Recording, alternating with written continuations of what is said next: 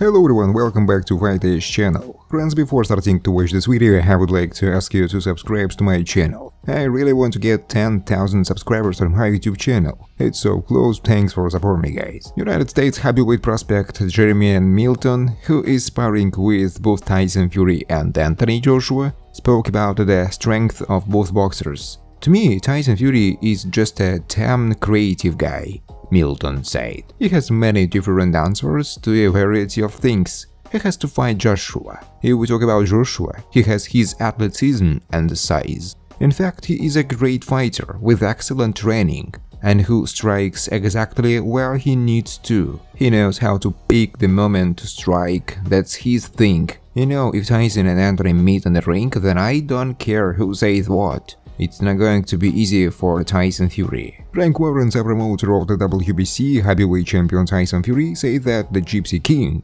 decided to fight with MMA fighter Francis Ngannou, as he could not agree with famous opponents and fight with rated boxers and not interested in him. Why doesn't Fury fight with a rated boxer? Because he will be fighting Ngannou in a huge event. In the case of these guys, there will be a voluntary defense if we could really hold it. We wanted to have a box office fight, but Andy Ruiz demanded 20 million, and we went the old way again. Anthony Joshua didn't want to fight. Instead of the opportunity to fight for the WBC title, he preferred a fight with the guy that Tyson Fury defeated last year, and we offered him 40% of the prize money, Warren said. Undefeated British heavyweight Fraser Clark has shared his prediction for a rematch between his compatriots Anthony Joshua and Dillian Whyte. Clark has no doubt that Anthony will win this fight, but also noted the fighting qualities of Dillian. Everyone needs a dance partner, and the guys are very popular in their homeland.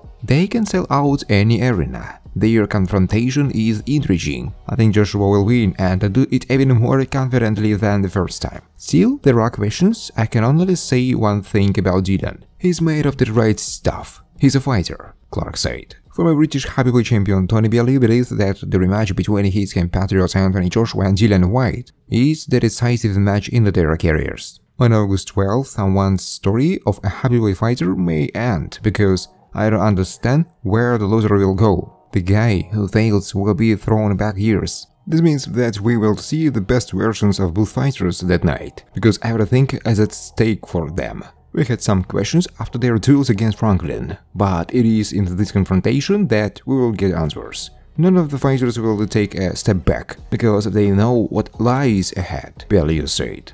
Robert Garcia, the former coach of former world heavyweight champion Anthony Joshua, argues not to discount the Briton in a potential fight against Deontay Wilder.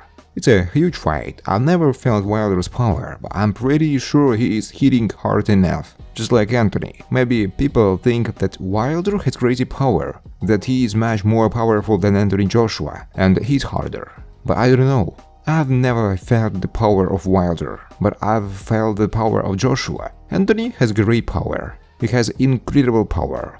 I think this is one of those fights where the one who gets their first wins. Wherever wants to win more will win. I would like to see this fight even if I didn't work with Anthony, Garcia said.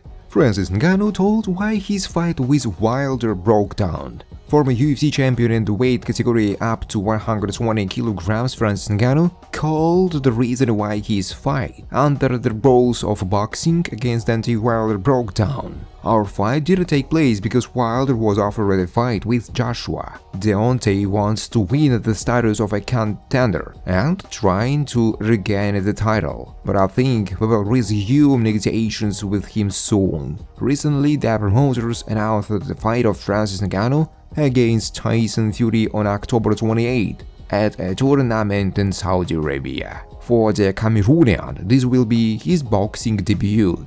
Wilder is currently in talks with Andy Ruiz and Anthony Joshua. Earlier, Deontay Wilder was the WBC heavyweight boxing champion of the world. Tyson Fury about Joshua. This coward has been running from a fight with me since 2017. Professional British heavyweight boxer Tyson Fury, the WBC world champion, criticized his compatriot Anthony Joshua. I've been trying to fight Joshua for several years. This coward has been running from a fight with me since 2017. To stand up to me, you need to be very brave. But Joshua is just a jerk. Joshua was previously the heavyweight champion of the world in 4 versions. In his last fight, AJ defeated Jeremiah Franklin by a referee decision.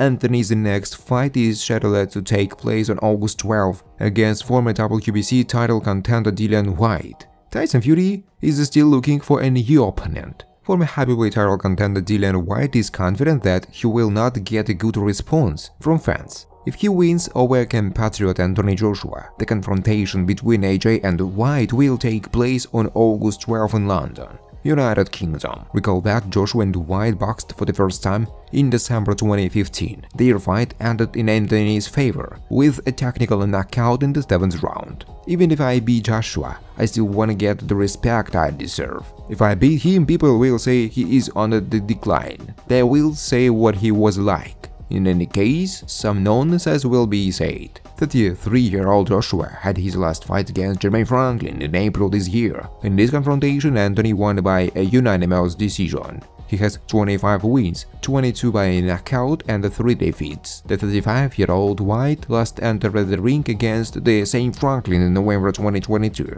This fight lasted the entire distance and ended in favor of Dillian by a majority decision of the judges. He has 28 wins, 90 by knockout and 3 defeats. Taking into account all bonuses, Francis Ngannou can get about $30 million for the fight against Fury. As for the fee of the Briton, it would be 3 or 4 times more. Their fight is of an exhibition nature, which means that the WBC title, which Tyson owns, will not be at stake. However, the rules of the meeting itself include the usual classic boxing rules. 12 rounds, knockdowns and knockouts are allowed. However, the format of the fights interests Ngannou last of all. The main goal of a Cameroonian is to earn a lot of money, and for this he can hardly be criticized. As a fighter, Francis achieved the ultimate goal and became a champion in the strongest promotion on the planet, UFC. Do not forget that he is already 36-year-old, and at this age, many people leave professional sports. In the UFC, for several years of his career, Ngannou earned a little more than $3 million. According to a new offer from Dana White, Francis could get $5–6 million in about a couple of years, but it's still not comparable to the fee for one fight against Tyson Fury. Everyone understands who will be the winner. On the territory of Fury, it's the Briton who is the favorite. He has not had a single defeat in his professional career, and it is unlikely that the debutant Ngannou will stop him. The Cameroonian, having signed the contract for this fight, risks not losing outright, but being knocked out for the first time in his career. But for $30 million, Francis is ready to experience what Miocic Blaze I Awerem, another UFC heavyweight he defeated, experienced. Thanks for watching, guys. If you like this video, please subscribe to my YouTube channel.